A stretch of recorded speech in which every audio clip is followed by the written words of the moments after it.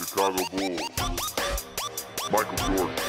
Hello everyone, Michael Jordan fans are the best, and today I'm going to be doing a reaction video to why I choose Michael Jordan over Kareem Abdul-Jabbar, the real GOATs. Let's get into it. Today, I'm gonna talk about two of the greatest of all times, and talk about why I would choose Jordan over Kareem Abdul-Jabbar. And in this video, I'm also gonna go ahead and give my top five. So first of all, let me put some respect on Kareem Abdul-Jabbar, the player who has arguably had the greatest basketball career in its entirety. So I might be cutting him off. If he's including college and high school, then sure. Now the pros, you can make that argument, but you got to remember that he was with Magic Johnson, who was winning MVPs, Finals MVPs, and in comparison to what Michael Jordan did with the Bulls, it's totally not the same if you put it in context. If you're talking about from high school to college to the NBA, you know, and then another thing I want to say about Kareem is, and I'm guilty of this too. I feel like today, when most people talk about Kareem, the first thing that they think of is, the NBA's most unguardable shot and the sky hook, and which is very true. But I feel like a lot of times he gets reduced down to that. And Kareem was much more than that sky hook. I was just the other day checking out some Kareem highlights, and I forgot just how many moves he had in general. If he's going to keep talking about offense, I'm going to cut to the defense. He's also one of the best block shotters of all time, one of the best rebounders of all time. When he was in the 70s, he absolutely dominated the league. He was six-time MVP in total throughout his career, most of them coming through the 70s when it was a player-voted award. Like, he had decent handles for a big man like that. He had just a great arsenal of post moves, but then he also had a great jump shot. And to me, his jump shot was different than most big men. Like, his jump shot, he actually got into the air on that jump shot. Unlike most big men, I think, like, if you're gonna qualify that stuff as a jump shot, a lot of the times is barely a jump shot. They really not getting off the ground much. Yeah, I mean, like I said, a lot of it was defense. I know he seems to just be kind of free flow in this, so I understand that. But yeah, he was good on offense. So yeah, Kareem had an actual jump shot. So I just wanted to put some respect on Kareem Abdul-Jabbar. Now let's get into the reasons why I would choose Jordan over him. First of all, because me personally, I tend to favor players who can create completely on their own.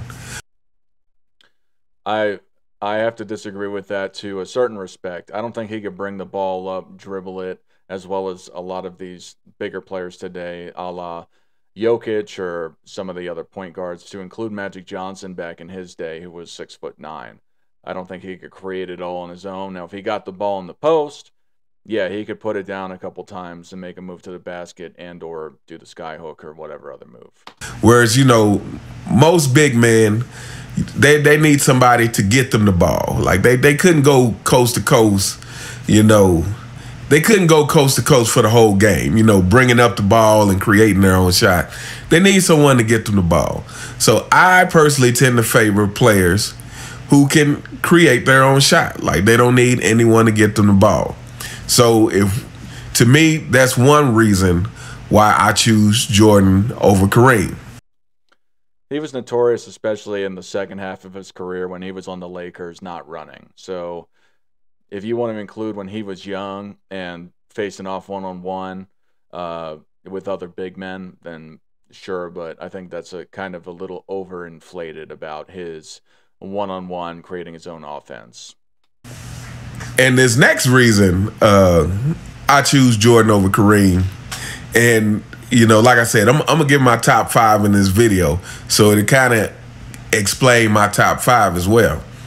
The next reason I choose Jordan over Kareem is because Kareem and Magic Johnson are two players in. I think I might have mistook what he was saying. I thought he was saying that Kareem could create his own offense. I didn't hear that transition. The top 5 who played with each other. And that's kind of why I have Magic Johnson where I have him as well.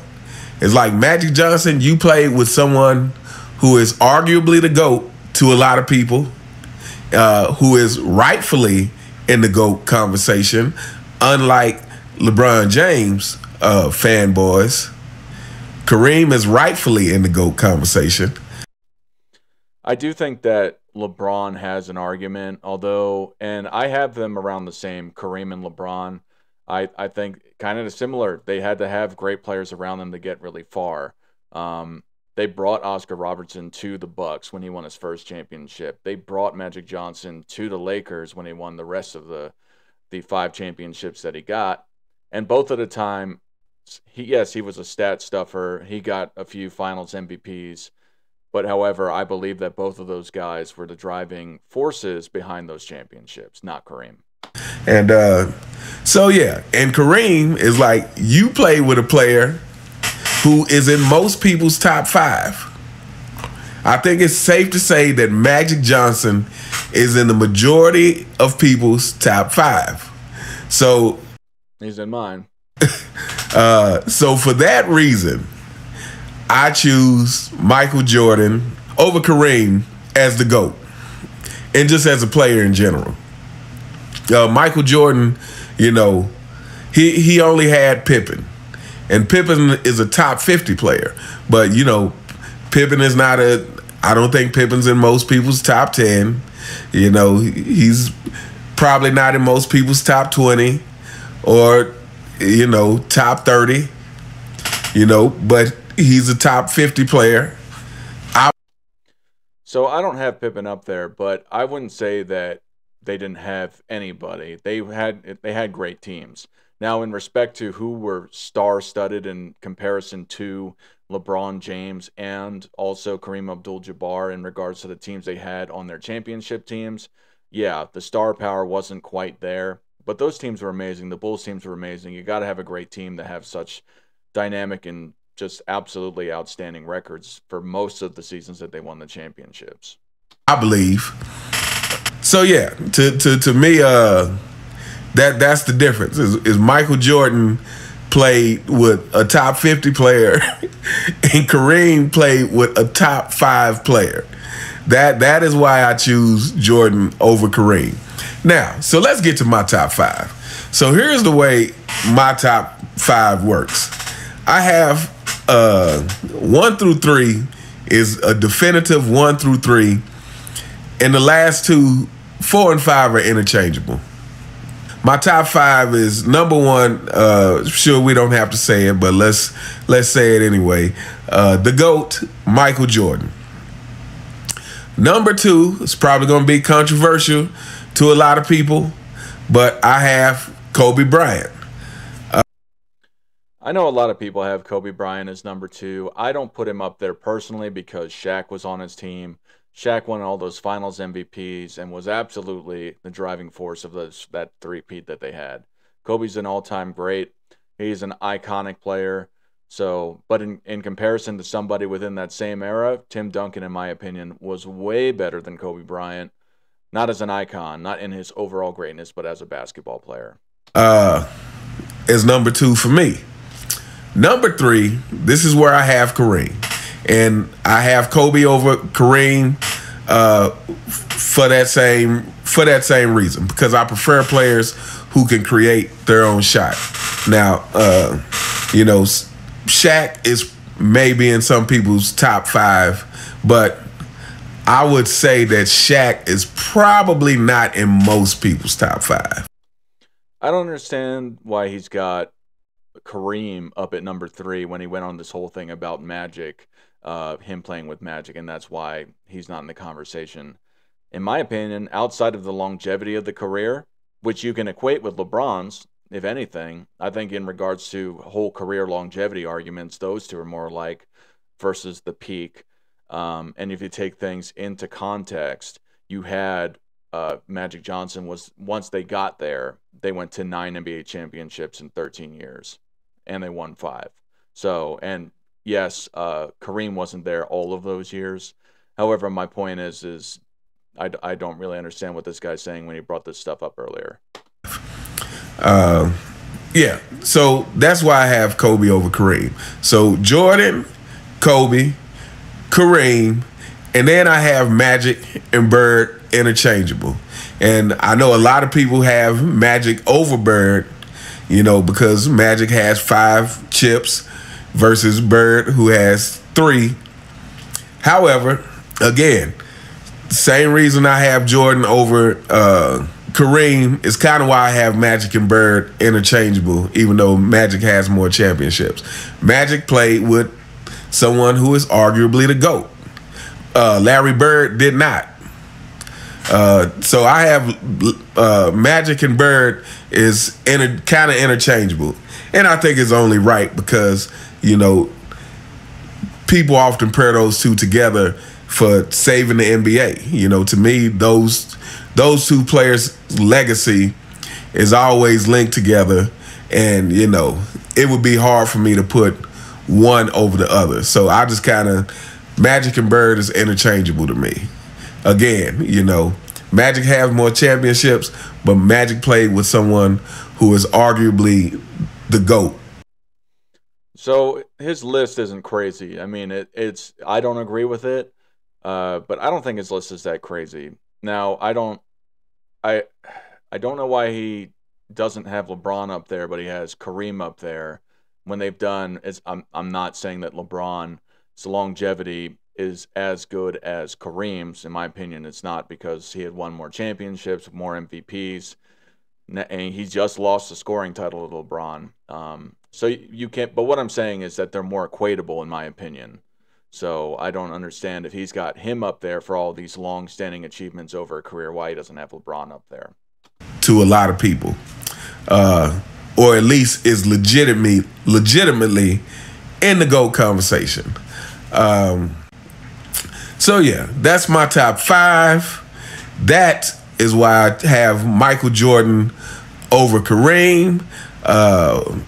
And again, you know, I'm gonna say this again because I feel the need to say this over and over again so that people understand, like, I have the utmost respect for the older players. So for people who have Bill Russell as the GOAT, or Kareem as the GOAT, or Wilt as the GOAT, or who have a combination of those players who fill up the top 5, and, you know, may not have Kobe in your top 5, you know, I say you kind of be hard pressed not to have Magic and Bird in the top 5.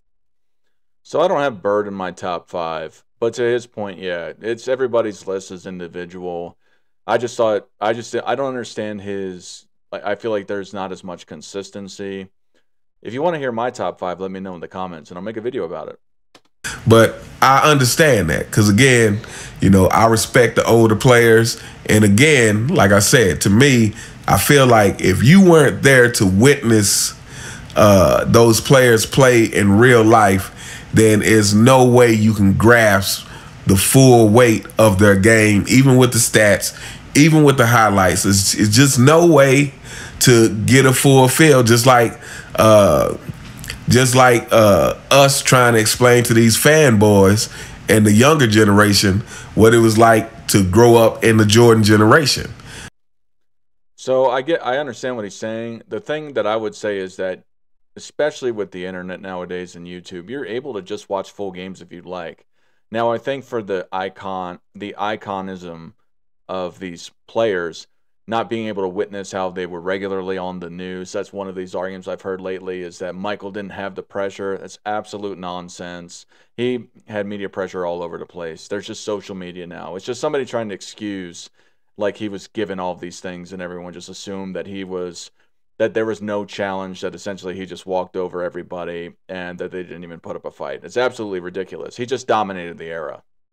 Like, it's like, we can talk about it. We can try to explain it as best we can. But there is no way to know unless you experienced it. So anyway, yeah, that's my top 5. Jordan, Kobe, Kareem, and Magic and Bird interchangeable. Let me know what you guys think in the comments.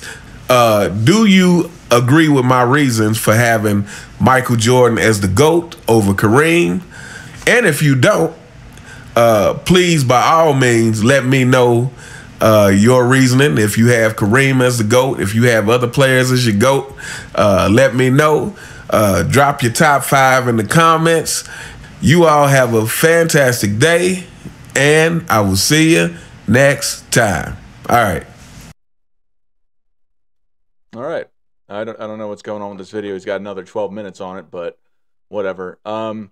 So yeah, I'm gonna add him to see if he wants to see my video and my takes on it. But let me know what you think. I disagree with just plainly his reasoning that he can start his own offense and that he didn't play with an all-time great. I think those are part of it, but for me, it's more about the iconism, how great he was just in general on the court and off the court. The shoes, the movies, just the cult of personality that became of him. He's still the most popular NBA player in the league today, even though he doesn't play. Anyway, let me know what you think about this. And for everyone, Michael Jordan fans are the best.